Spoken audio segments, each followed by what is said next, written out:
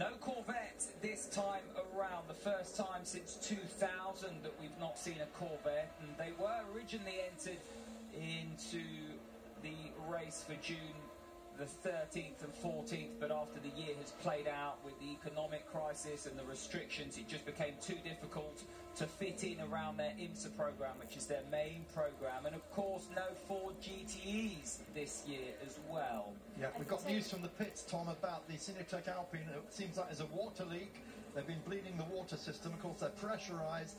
They've been adding water, so let's see what happens there. It's not what you want, is a leaking car this early in the Le Mans 24 Hours. Louise? I was just going to say, the pit lane is going to miss the sound of those Corvettes, that's for sure. They sound beautiful when you're up close to them. Questionable at 5 in the morning when you've got a bit of a headache and suffering from sleep deprivation, but I know exactly what you mean.